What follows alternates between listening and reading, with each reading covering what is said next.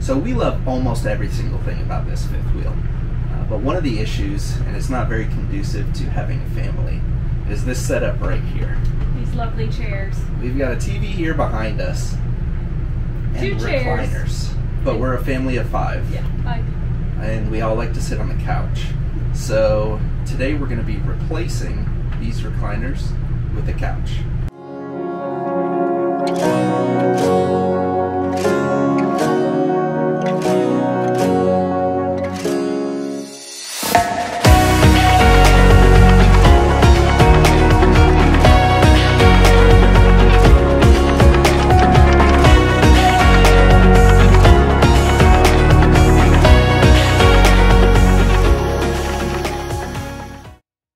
So I'm going to try something I've seen on YouTube before. Okay. It's when you snap and whatever it was that Just you had going on happens. magically changes. Let's see if it works.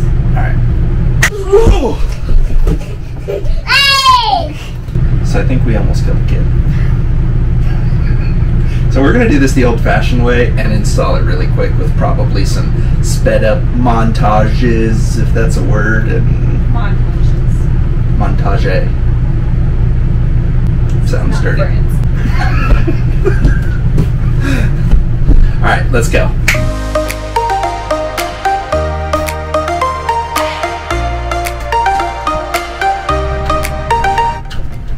It's raining outside, which makes for an incredibly terrible video.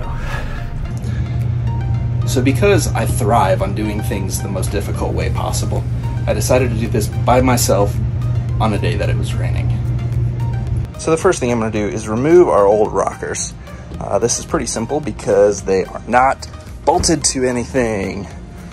So they just need to come out of the RV. So these recliners will typically come apart the same as a household recliner. You've got the interface on the seat there, and the interface on the back here. You just pull this tab on both sides and lift up, and the back should slide right off.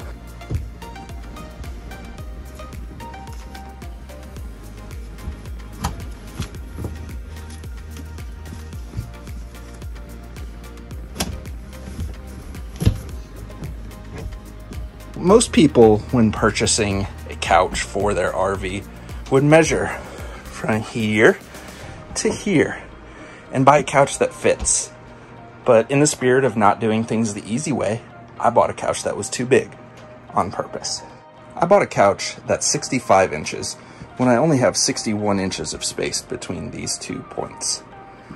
The reason I'm justifying purchasing the bigger couch is I'm actually going to move this entire seat in a little bit.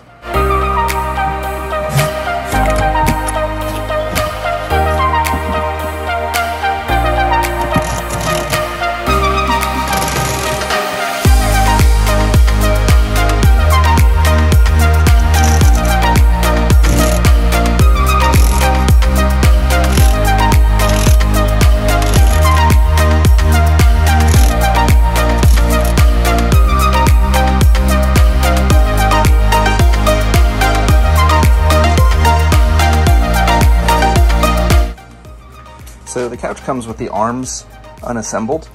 They're Velcro, so really all you gotta do is kind of pop them on there and Velcro each side. I'm doing this one-handed, so unfortunately you're not gonna get to see me put it on. Installing the back of the couch is gonna be just the same as the recliners, except in reverse order. You just slide the back on. So before screwing the dinette bench back into place, I wanted to make sure that it was right up against the side of the couch, just so I could give Reagan and the kids as much room here as possible. So you can kind of see this line right here. This is where this used to be. So you can see I didn't lose that much space. However, I got a couch that was 4 inches wider, which makes all the difference in the world. As I'm sure you all have already seen, this is a fold-out couch bed or sofa bed. The reason we decided to go this route is because in our kids' room, we lost that jackknife sofa when doing that bunk bed modification. So we needed an extra bed in here in case we had guests come along like my sister.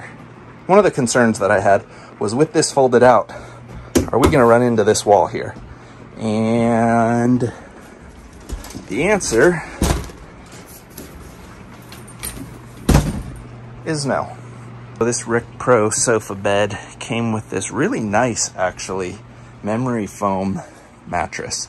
It's not the thickest thing in the world, but for a sofa bed, it's really not bad. So here's what we're looking like fully installed. It's gonna give us a whole lot more seating space for us and the kids. Even bought this storage ottoman, I think from either Amazon or Walmart, that matches pretty well. It's gonna give us a little bit more storage space and a place to put our feet. So I don't even think I'll miss the recliners. Oh, this is actually pretty comfortable. All right, let's try that snappy thing again. We all fit. Please like and subscribe if you want to see more videos like this. We're going to be doing a review of this RecPro Charles 65-inch sofa bed shortly, so stay tuned.